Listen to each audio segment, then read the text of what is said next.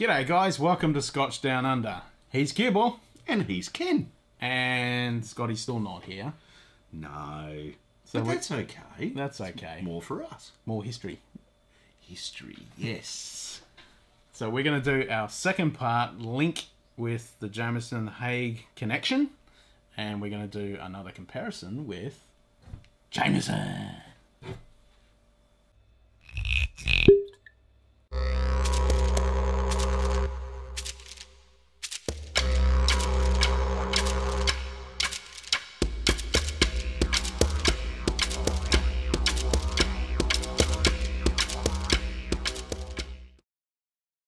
As you can see, we have two different bottlings.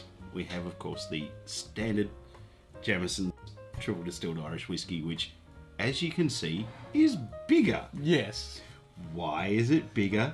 Because Ken wasn't paying attention when we were at the bottle shop earlier and grabbed a litre bottle instead of a 700ml. I just saw Jameson on the shelf because we were looking at all the other whiskies in the bottle shop. And I saw Jameson. I need some Jameson because that's what we went there for, because I didn't have one on my shelf because I'd run out.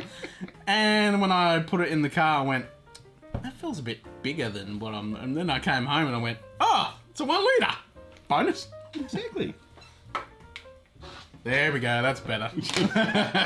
They do the standard stuff. They do the Caskmate series. So this is the stout barrel. They do an IPA. Yep. And there's like the Black Barrel is the other one that a lot Black of people Barrel. probably know. The Whiskey Makers series, so it's the Distiller's Dog, Cooper's Crows. And there's another one. Yeah. Yep. I can't remember the name of it. And they got the 12-year Special Reserve. They got an 18-year limited release. The Rare Signature Vintage. Deconstruction series. The Visitor Centered ones. The Crested ones. Yeah, there's exclusives that you can only get from the Visitor Centre. You have to go there. As well. Right. It's just occurred to me that we're forgetting something in case you're wondering. The price of this one? What the hell I'm doing here? So while he's checking on that, so both of these are 40%, aren't they? Yes. Yes. They're both 40%. And then, yeah, nothing about chill filtering and all that stuff, they probably are. And I've just got a pile of notes up here, because as we did with our Dimple episode, we're going to touch into the history. But there's quite a bit of interesting stuff with just Jameson alone, but we're going to touch on a full episode between the link between Haig and Jameson. This is a blend of grain whiskey and single pot whiskey.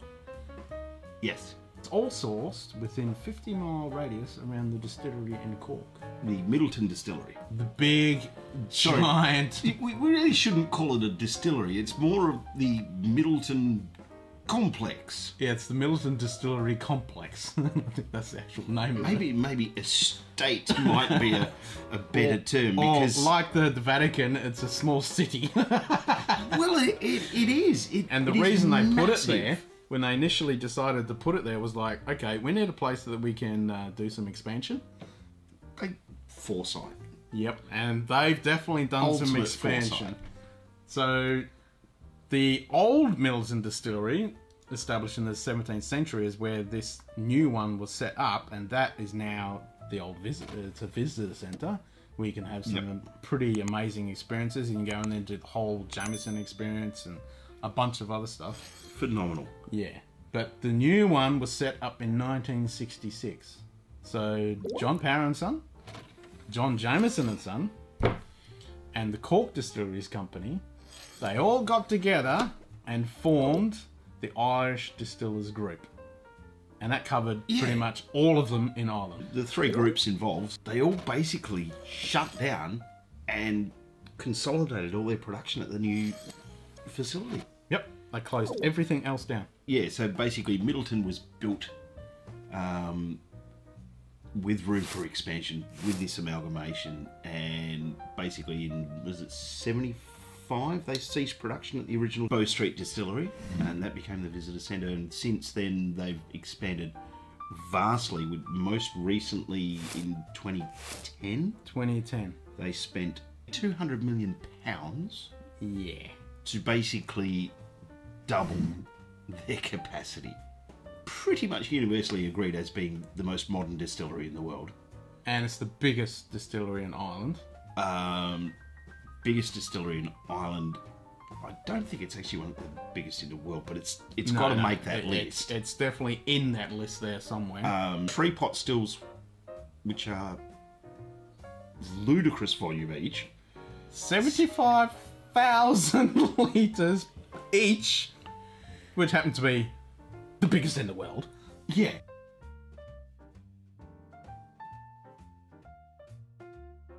And then they have 3 column stills as well. Running constantly. Which gives them a total production volume of 64 million litres a year. Yeah. Which is just ridiculous. Their production between each component of it is connected by fibre optic. So they're not using pigeons. No! They're going with fibre optics. So they're embracing technology. They're not mucking around. Now that we've talked about the distillery where it's actually made, let's talk about Jameson itself, because there's a whole bunch of stuff that's made at that distillery. Like pretty much all of them. All the big ones anyway. I mean, there are a lot of others are own island that are popping up that aren't made there, but yeah, most of the so big they make stuff Jamesons. They do Jamesons, they do Redbreast, they do Green Spot, Yellow Spot. Bushmills is actually not there anymore. They actually went out in 2014 and made their own. Yeah. But they've got stages that they're doing their production, so the grain is still done at Milton for Bushmills. Jameson, Mr. John Jameson, was originally a lawyer. I can't even pronounce Alloa. It's Alloa, and it's a little port town near Stirling. Right. And he was originally a lawyer and a bit of an entrepreneur. And then he decided to become a distiller. Well, he married... I was going to say there's a reason behind that. So he married the eldest daughter, going back to the Haig. So he married the eldest daughter of John Haig in 1768. And that's where that link connected. And to put it quite subtly, they were prolific breeders. Well, back in 1768... Well, they had no TV. You had no TV, and your rate of success of your kids surviving with all the stuff, like, you name it. So they bred a lot to make sure that some of their offspring would actually survive, which makes sense. They actually had 16 children in total. 16 children. 8 boys, 8 girls. 4 out of the 8 boys. They went into distilling. Yes. John Jr. actually worked with him, didn't he? Yes. So once they got married, they moved in 1788. They moved to Dublin because he was Scotland. He was Scottish. Yep.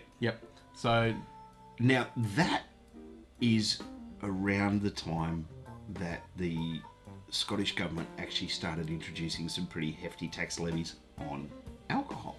Huge taxes. So they basically thought, well, stuff it. We're not going to make much money if we do that. But the Irish are doing a lot with taxes, so they moved to Ireland. So there's another third wheel to this, which is the Stein family, which was in the same area. They had investments they started putting in Dublin, in Ireland. Yeah. And so they said, okay, Jameson, you guys go over there and look after our distillery. Yeah. And so they went over there after they got married. And that was the Bow Street Distillery. That was the Bow Street Distillery. And then they ran it from 1788 to 1805. They ran it for the Stein family. And then they actually bought it. So they ran the distillery and then they bought it. Yep, they bought it from Stein. And then... And at that time when he bought it, his son ran John it. Jr. Yeah, so John Jr. ran it. So he ran the operation of the Bow Street Distillery. Which is basically why it became John Jameson and Sons. Exactly. So yeah, John Jr. was at Bow Street, and one of the other brothers, William, was actually working for a rival. No, he founded a rival. So they went Marrowbone Lane. Yeah, so they went to Marrowbone Lane. Well, he went to Marrowbone Lane and formed another distillery, the William Jameson and Co. So they formed that, and there was a huge rivalry between the two. You're now getting an indication why we're going to do a separate and this is just Jameson that we're covering, between Jameson and Haig. Yep. And Stein. Yep. And then William died, And James took over from him, but they still kept the name William Jameson and Co. Son. Yep. Yeah. Or Anco, sorry. Yeah. I think it was Co. William. So Bow Street and Marrowbone Lane were actually rival distilleries. Yep. So they rivaled against each other. And Marrowbone eventually went and died. Yep. And there was a fourth son that actually also had a small distillery. He had a small distillery, but And, this is so cool. the phenomenal thing as far as the impact that this family has effectively had on history. So the fourth son that had a small distillery, his grandson is Marconi. Yes. Who invented The radio. the wireless telegraph, Wireless telegraph. which was new technology in 1912 on the Titanic. Yeah. Yep. So there you go. And he also, there was a pretty famous politician that was a descendant of theirs as well. So, yeah, Oh, some pretty. we're going to delve into that differently. Keep an eye out for it. We're going to do a full history episode of this whole Haig, Jameson, Stein, the whole thing. this dynasty Yeah, epic. of just whiskey distilling in general. And it's still being felt today. Yeah. The impact that they've all made. Before we get onto the label, which we're just about to do, Jameson in 2019, how many cases of whiskey do you reckon that they were Oh, God. spitting out? Now, Jameson comes in cases of 6. Yeah. To the best of my knowledge, it always has. Yep. So in 2019, worldwide, Worldwide. they sold 8 million cases. So that's 48 million bottles in 12 months of this. Yep. We're assuming that 8 million includes both the litre and 750, 700 ml, depending on which country you're in and how they bottle. Yeah, exactly. Because, you know, if you go to a pub, you find a lot of these. Speaking of pubs, Yes. this is the other one that we felt we had to mention. It's called The Local. Which I like. That's a cool name. Great name for a pub. Yeah, let's go to The Local. So it's an Irish pub in Minneapolis in the United States. In 2008, this particular bar set a record. Now, they held this title for 4 years in a row. Yep. Now, from what we've been able to read, there's no bottle shop. No, So this is over the bar. this is a pub. So basically, in 12 months, they sold around 670 something cases, which basically works out to about 22 bottles a day. On an average 12-hour day, that's 2 bottles an hour. Under the assumption that they were to trade for 12 hours a day, Which is optimistic. you know, it's basically 2 bottles an hour. Yep. I love the labelling of Jameson. I always have. I mean,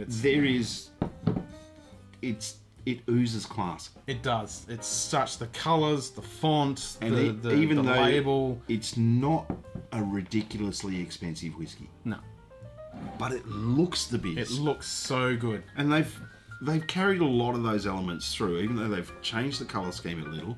The font is still the same. Yep. And they've it's still still got got that beautiful copper edging.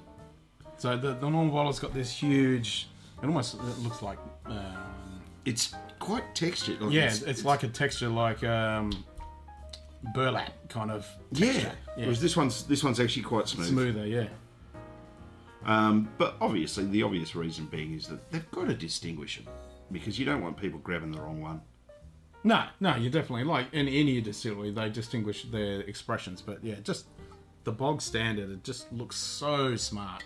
And the bottle shape, you know, this is a bit more girthier bottle shape, but yeah, overall it is a nice shape, and it is a green glass.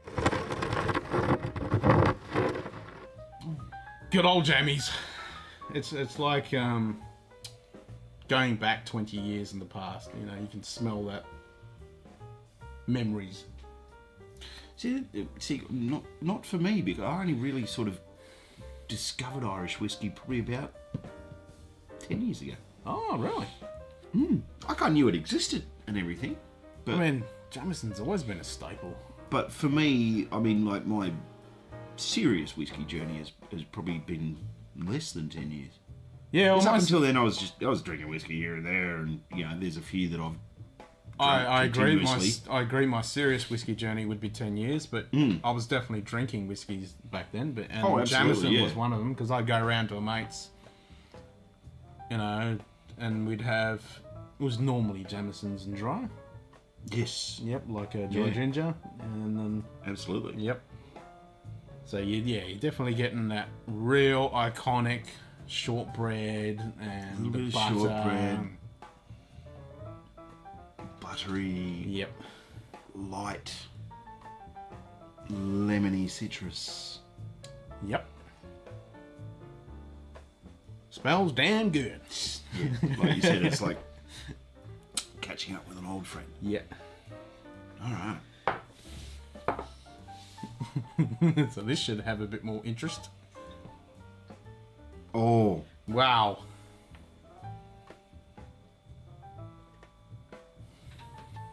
Chocolate. Coffee. Yeah. Richer fruit. Yeah, deep red fruit. Not that sweetness that you would get from a sherry, but that fruit factor that you get from a sherry, that boldness I'm in the thinking fruit. like stone fruits. Yeah. Yeah, like your plums and Oh, yeah, maybe. nectarines. Plums and nectarines. Maybe, yeah, plumish. Yeah. That sort Definitely of deep, richer. Real deep But red yeah, plum. chocolate coffee Yeah. straight away. So it's a deep red plum dipped in coffee and toffee and then dipped in chocolate. With a side of butterscotch biscuit. See, I'm not really getting much of the biscuit note. Yeah, it's there, but it's like way off to the sides, like over here somewhere. Whereas this one is all up in your face. Yeah, this one is that plum and cherry. Just classic it's light, on rich, the side. fresh, not rich, light, fresh. Yep, this is the skin. The skin of the plum is that sherry biscuit. Yeah, that not skin. so much the flesh, but the skin. Yeah.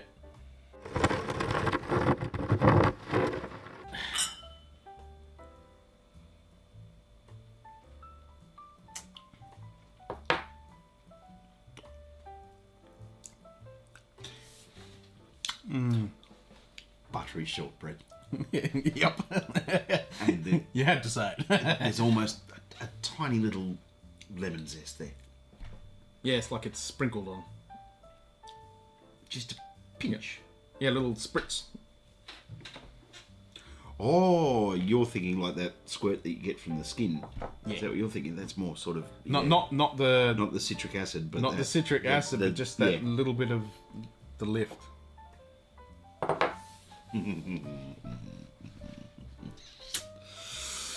It's just good. I'm glad I got the 1 litre.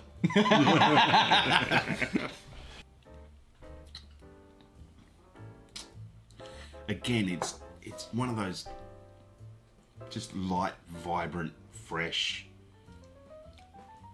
dangerous whiskies. Yep. I'm thinking it is 40% ABV. I'm thinking it is slightly zest. Yeah, it's not fruit, like it's not lemony Pulp. No. flesh.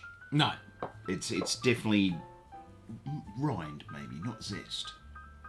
Yeah, but the squeeze of it, plus a little bit, it's like a combination of the squeeze of the rind There is a hint of the juice, but and it's a little more, bit of the juice. but it's more zesty, like there's a bit of rind that's been left in there for a bit as well. Yeah. Right, Yep. on to stouter things. Yeah. Noise.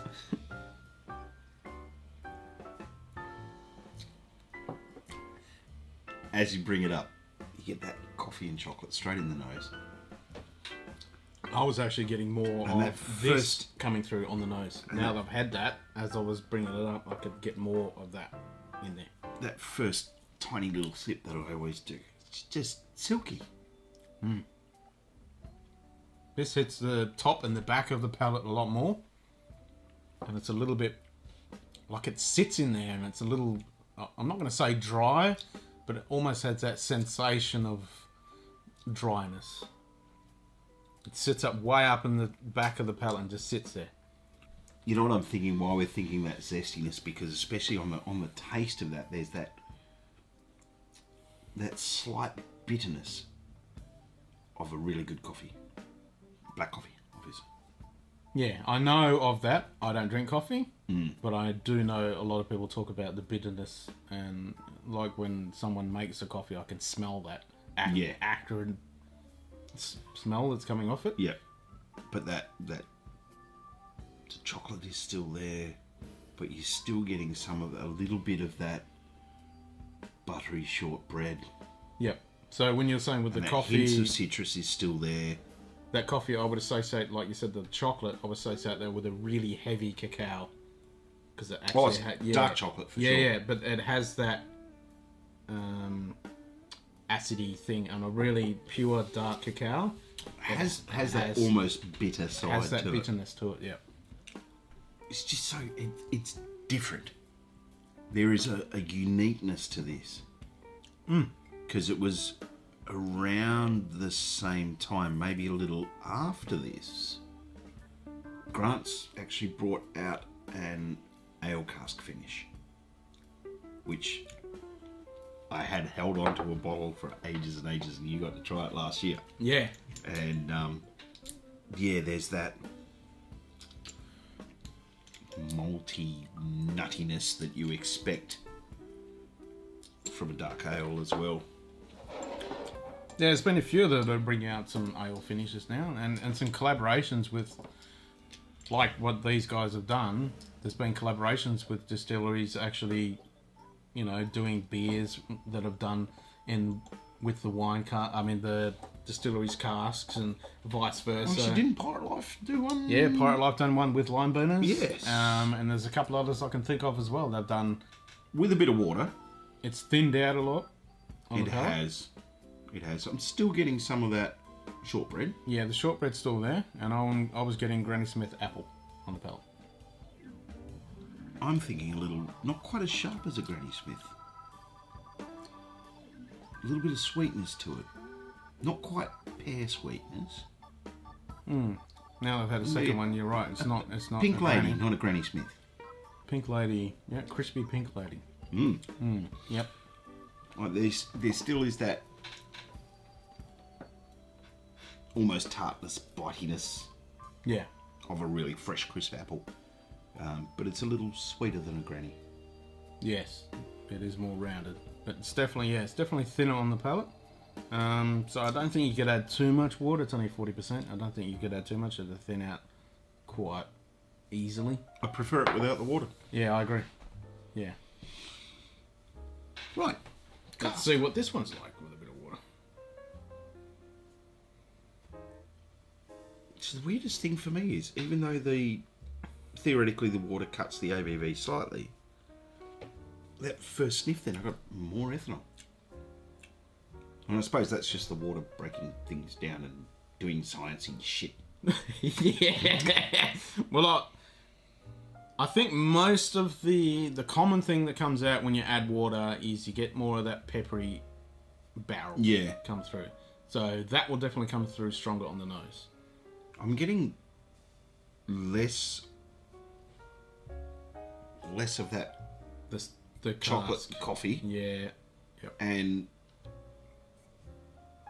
more of this, more of the elements of this coming through. And just having a little sip, like I was talking about, I was thinking that was Granny Smith. That's definitely Granny Smith on that.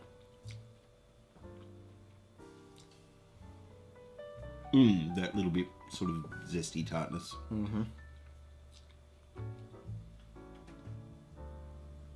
Alright, so for me the simple conclusion is don't water either one down. It's good to see what it does, but I wouldn't. I mean that... Do most people drink Jameson with rocks? The Caskmates softens really nicely. Yeah, but you're losing some of that stout element, if you ask me. Yeah, you're losing the stout. It doesn't... Like, it's still quite thick on the mouthfeel. It's not as thin as the standard. The standard went really thin on the mouthfeel.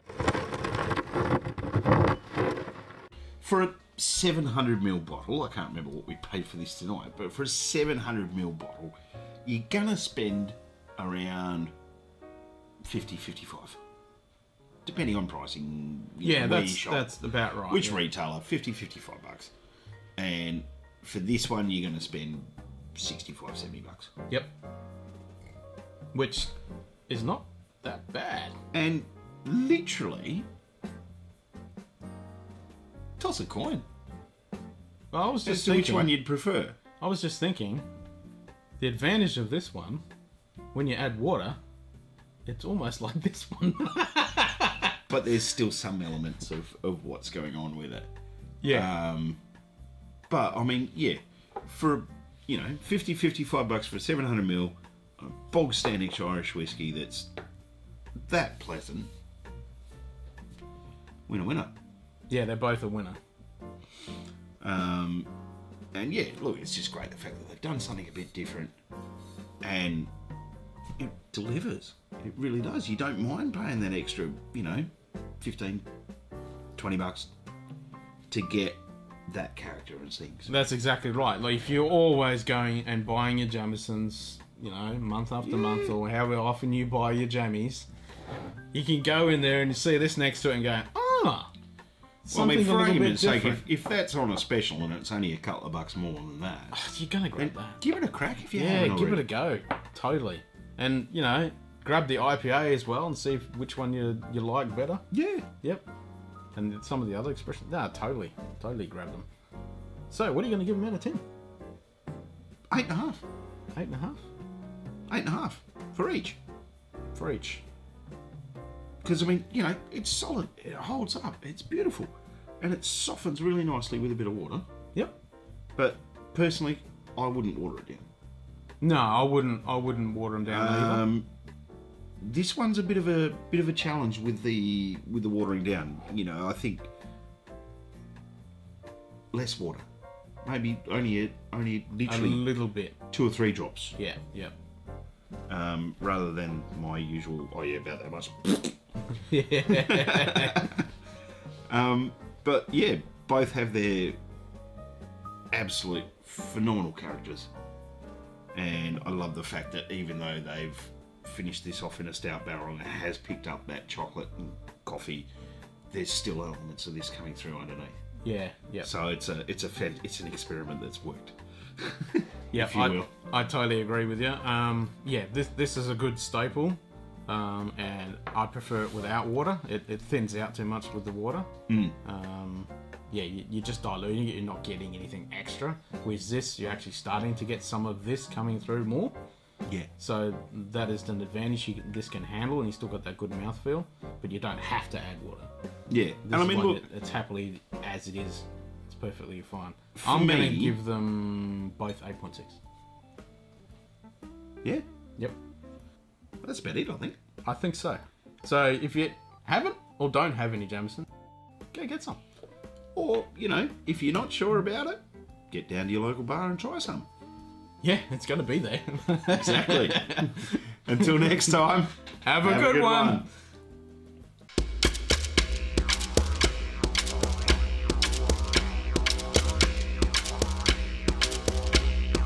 It does vary between bottle shapes and things like that.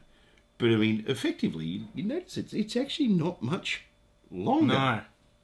It's just got a bit more... girth. Yeah. Girth is important.